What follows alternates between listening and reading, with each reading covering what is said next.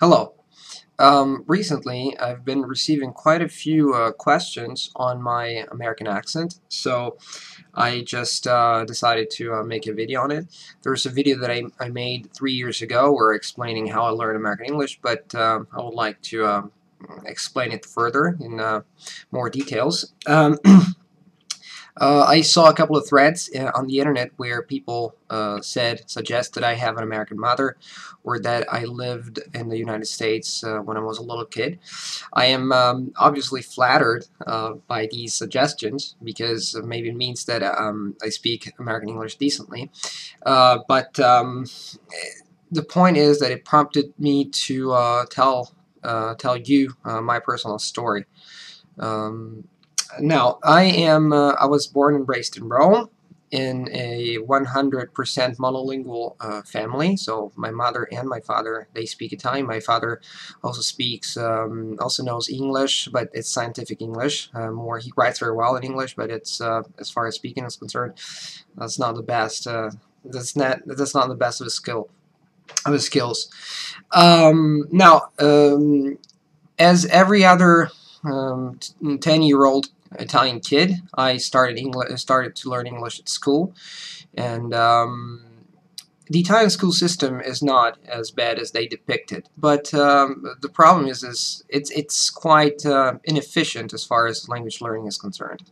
Plus, my teacher was from Sardinia, and she had a very thick Sardinian accent when she spoke English. So at the beginning, what I picked up was kind of a mix between Sardinian and English, and I don't know, it was something weird.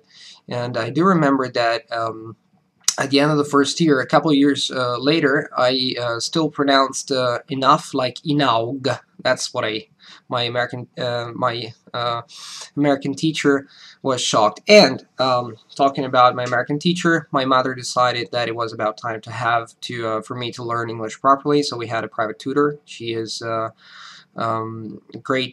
she is a great girl from Chicago. I'll say it.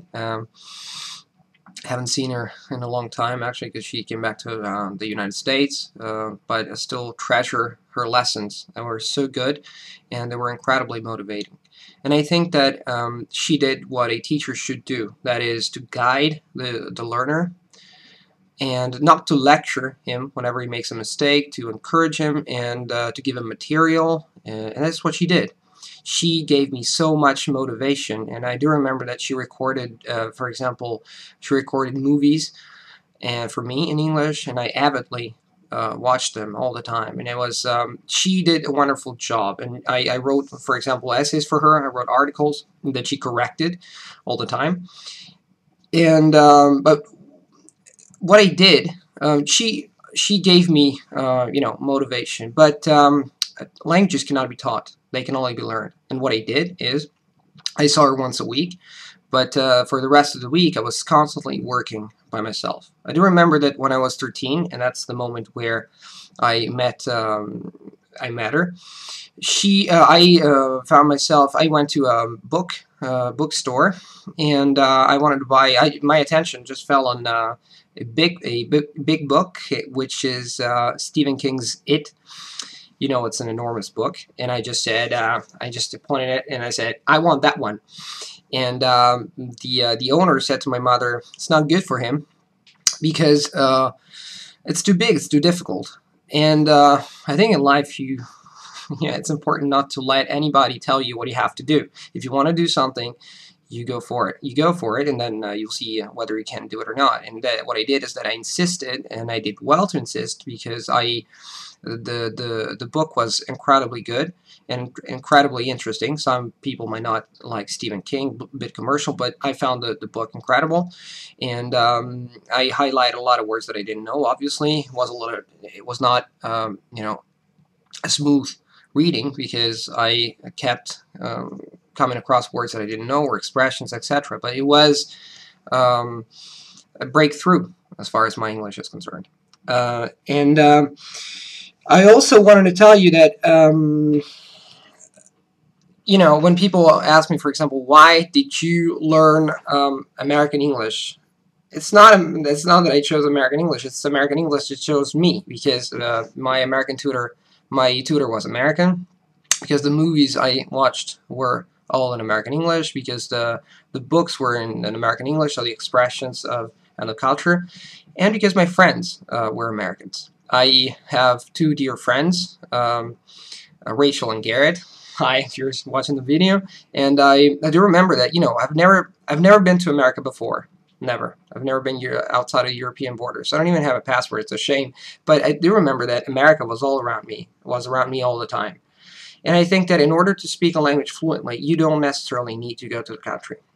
Now, you might tell yourself, well, if I live in a small village in Australia or in Alaska, yeah, it's true. It's true that it's not the same thing as being in a big city as such as like Rome. But the thing is that with the internet, you can actually surround yourself with language. You can talk to people, you can watch movies, etc. So I think that attitude is what counts the most.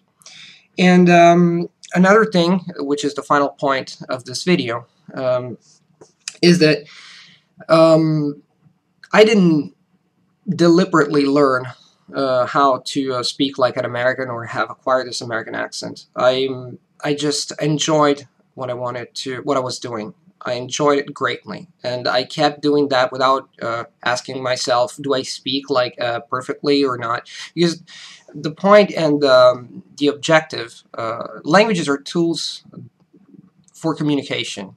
When you use a language, you always use words and in order to convey a message. That's the most important thing. When people think and talk about perfection, your accent is perfect, I would like to have such a perfect accent. It's not true that my accent is perfect. I know that a native English speaker can tell, if they talk to me for a long time, and in channel they can tell that I'm not a foreigner, but it doesn't matter. The thing is that the most important thing is the clarity of your speech, how well you convey a message, and how clearly you pronounce words. If you pronounce words clearly and you speak well, it doesn't matter if you have an accent. It really doesn't. And so just the message here is just enjoy what you are doing. If you choose a language, if you like, if you have a connection with that language, if you like what you're doing, you are going to be successful no matter what happens. Thank you very much.